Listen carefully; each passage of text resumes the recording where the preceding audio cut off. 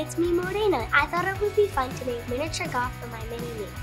Today we're gonna make a golf club, a golf ball, and a golf pole. And the supplies that we need are green felt, a metal straw with a bent in it, air dry or bakeable clay, wooden bead, a pencil, scissors, paintbrush, any paint colors, and a shoebox lid. I'm using a plastic giraffe, but you can use any animal you want. This one's gonna be fun because you could put in different obstacles for different holes.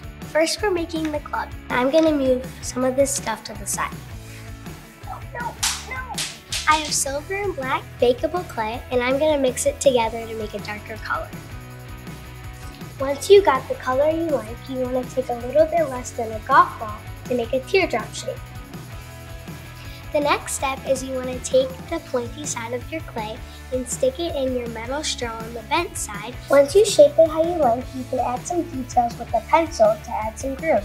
When you're all done, if it's air dry clay, let it dry, but if it's bakeable clay, have someone help you to do the instructions to bake it. This is what it looks like when it's all done. The miniature golf balls can be all different colors, but you might want to make a few extras in case you lose any. This part gets messy, so it's a good thing we put our paper down. When you're done painting them, let them dry completely.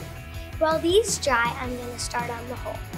The next step is to cut your green felt into the lid.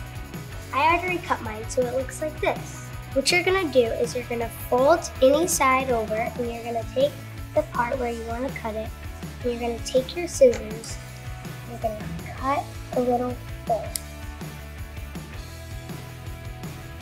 Then you're going to put your glue in the shoebox lid and lay your felt on top of it.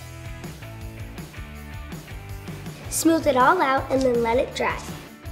Have someone help you put a hole through your shoebox lid to where your hole is in your fabric.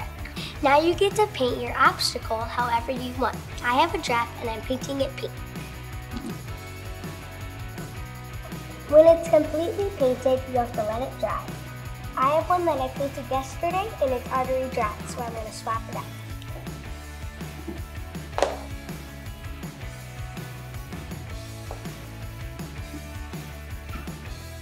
Now it's time to assemble.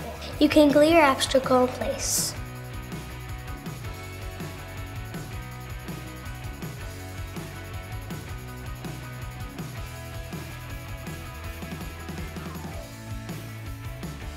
When that's dry, your doll can start golfing. I made this wolf one yesterday and I want to see how it goes. Let's see if my mini-me can do it.